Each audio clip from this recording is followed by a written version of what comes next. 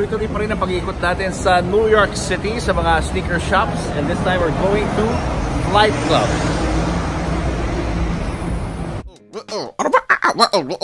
Julius Babaw Unplugged. Julius Babaw. Julius Babaw Unplugged. Julius Babaw Unplugged.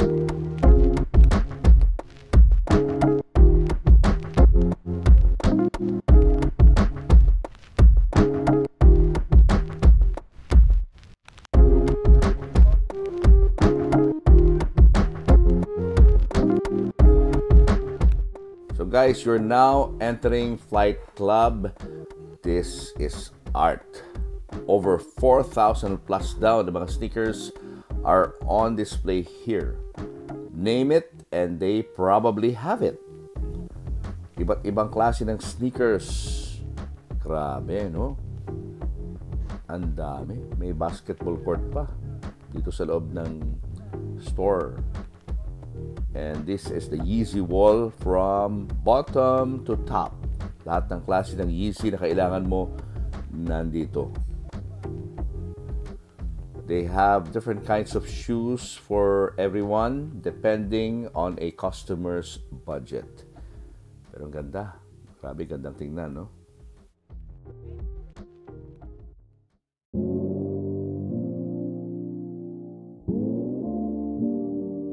Let's check out. They've got the Yeezy Aliens here.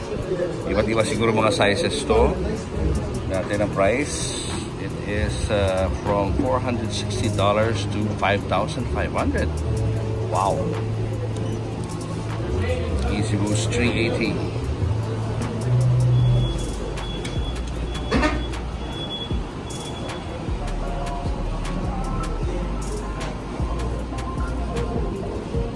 Ganun din, no?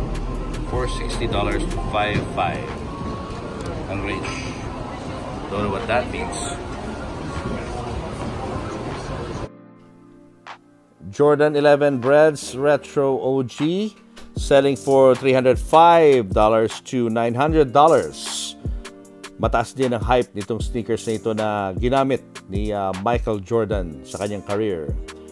Ito naman yung nabili natin sa round 2. How much is it here? It is $450 to $600. Ang bili natin sa round 2 is only $200. Though it's slightly used, pero maganda pa yung condition. Kaya nakasave ako ng mga $200 plus. This is what the Los Angeles Air Force One. A salute to famous LA sports teams like Lakers, Dodgers, Angels, Rams, Chargers, and Kings. What the Los Angeles. Priced at $435 to $1,070. What the New York, $255 to $1,230. Meron din sila nung much hype na Cactus Jack Air Force One ni Travis Scott. Priced at $750 to $3,750. Merong mas earlier version yan, 2018 release, sale. Made of canvas and interchangeable swoosh, priced at $650 to $2,530. I'm not sure how these prices work, but you can always check out the actual prices on the store's website and app.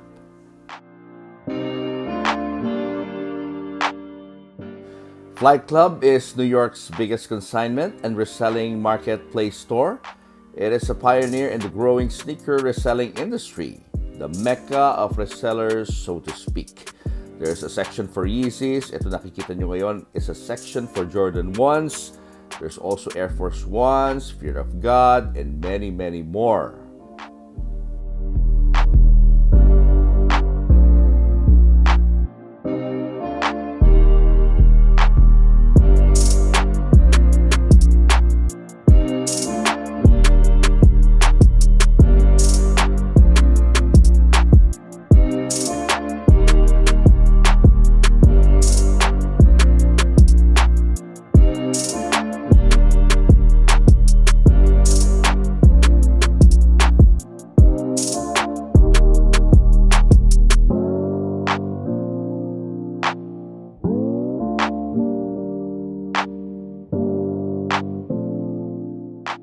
We're about to go deeper inside the store where we will see the heart of the shop, or yung parang vault nila ng mga sneakers that are not just hype but priced like gold, guys, no?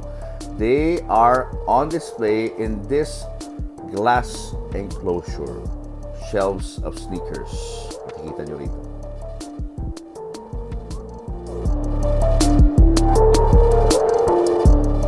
So yung mga pinakamahal na mga sneakers na for sale dito sa Flight Club.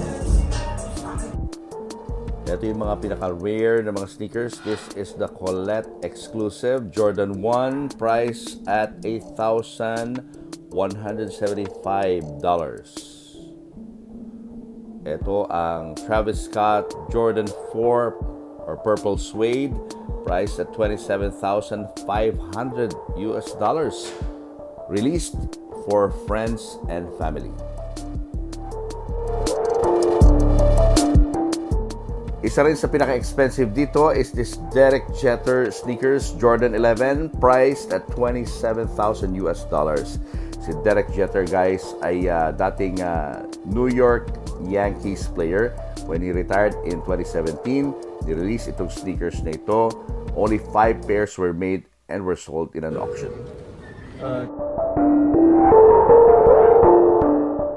Top seller pa rin ang mga Yeezys dito sa mga stores sa New York. And this is the Kanye West Yeezy 2, which is priced at $9,000 US.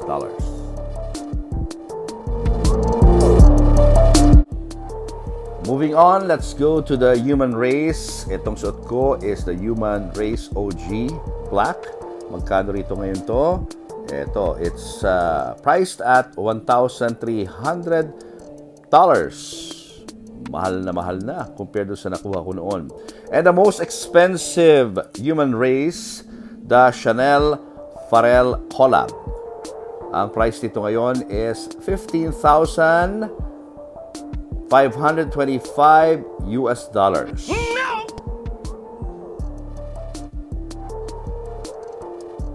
Ito rin ang isa sa mga pinaka-expensive na sneakers. Let us go to the Air Mag. Ang presyo nito ngayon is $18,000 US.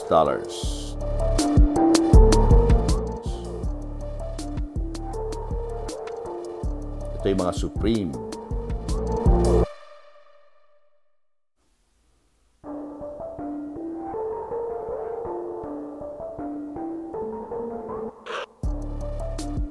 Lipat naman tayo dito sa Jordan 1 ulit. Not for resale. Red and white, black, $1,100. Yellow, black, and white, $1,500 US. Ito pa ilang mga rare na mga Jordan 1s. Iba't ibang colors ang makikita rito.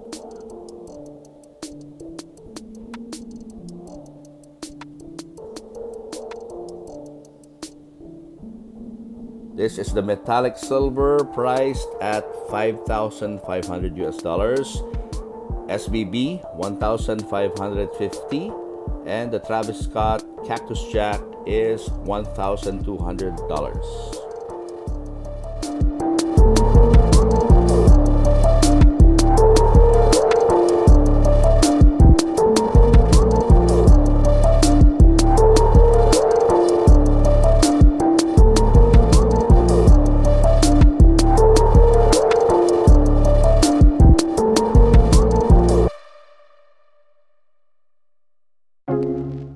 Let's go to the Off-White Jordan Rack. The Jordan 1 Chicago is selling for $6,000 US, while the UNC is priced at $1,660. Itong European exclusive Jordan 1 is $3,750. Air Max 90 OG White. They also have the complete set of the Prestos. They have it in black, white, and the OG, priced at $3,300. Air Max 90 Desert 1 and black. Ito naman ang mga Air Max 97s. ng Off-White at Nike. Now, let's go to the Air Force Ones.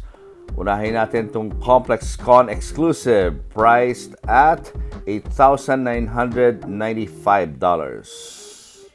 Wow, grabe na ang price nito. The MoMA exclusive black is $9,995, which is the most expensive of the three. And finally, MCA, $2,500.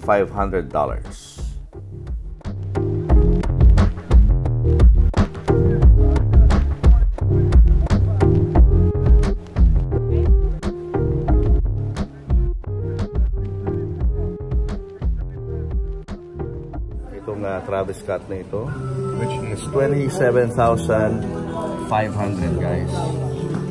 So, compute nyo sa Philippine peso kung magkano yan. So, more than 1 million pesos, guys. Moving on, this is the Off-White Dunk Low University Red, priced at $1,375 US dollars. Ito is 20,000 US dollars. And let me show you the Jesus sneakers, the Walk on Water, na feature natin recently with Big Boy Cheng. Here, it's priced at $8,995 US dollars.